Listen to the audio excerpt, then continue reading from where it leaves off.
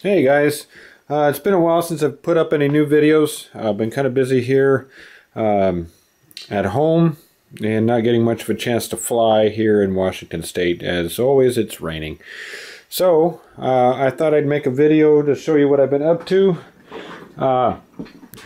This Starmax Gripen I bought secondhand at one of the local hobby stores here in Covington, and they had a real good deal on it. It hadn't been flown much. The person that was selling it down there didn't really fly the models. He just liked the scale look, so he'd put them together and then let them sit. But this is an older model. From what I gather, Starmax was making it back in 2009.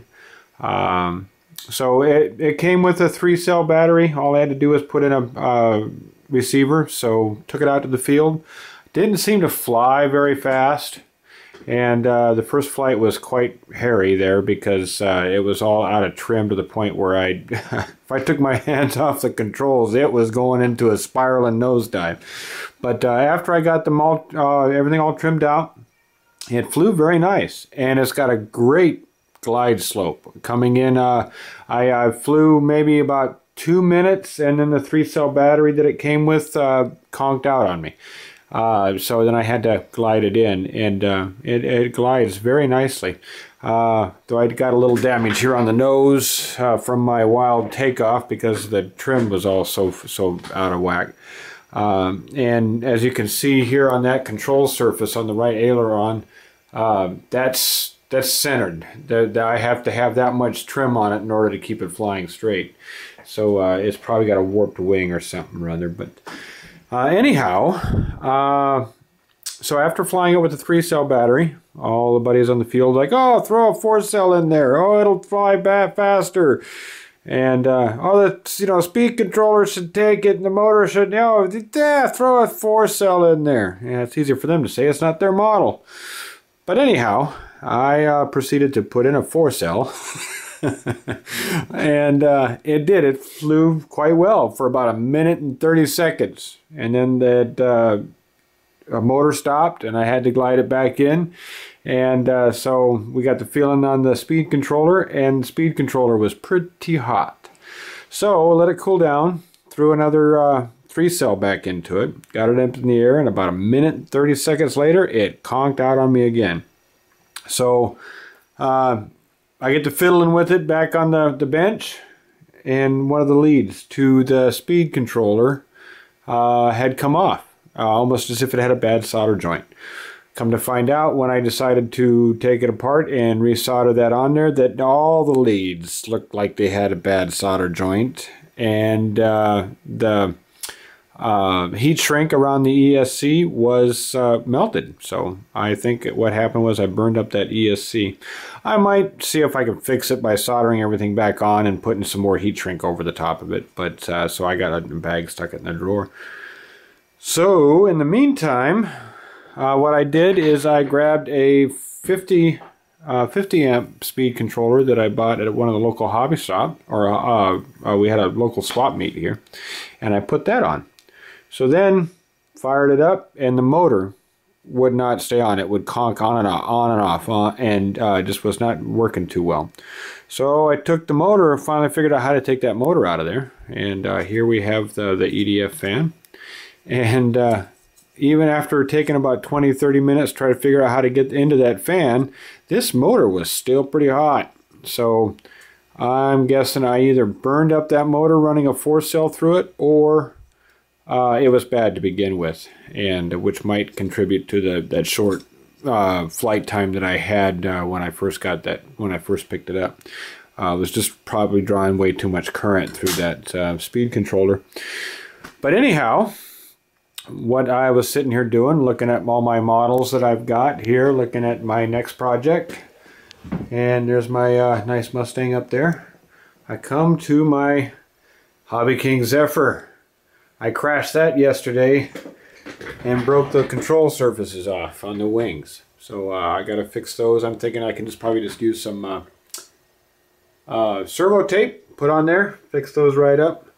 But then I realized that EDF fan comes off real easy. Just take one screw and a couple of screws there, and then it pops right on off. That's a 70mm ducted fan. This is 64. So I get to thinking, can I stuff it in my Gripen? So that's what I did. Now we'll turn it over. And as you can see, I got it crammed in there. Unfortunately, the stock cover does not fit with that 70mm in there.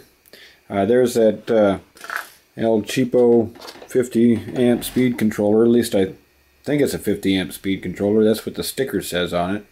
I got it for like $5 at the swap meet. Doesn't come with any sort of instructions on how to program the silly thing, so I had to find one on the internet there. And programming instructions: beep 1, set for LiPo cutoff. 2 beeps, set for NiCad. 3 beeps, toggles brake control. That's it. So I have no idea how that's going to work. But what I've done here is on this fan, I've got it all taped in there with packing tape. And it fires. Actually, let's go ahead and fire it up now. I'm going to set the camera down while I put in a battery, turn on transmitter. And so give me 1 second and I'll be right back. Okay, I'm back. We got a 4-cell stuck in there. Got my transmitter turned on.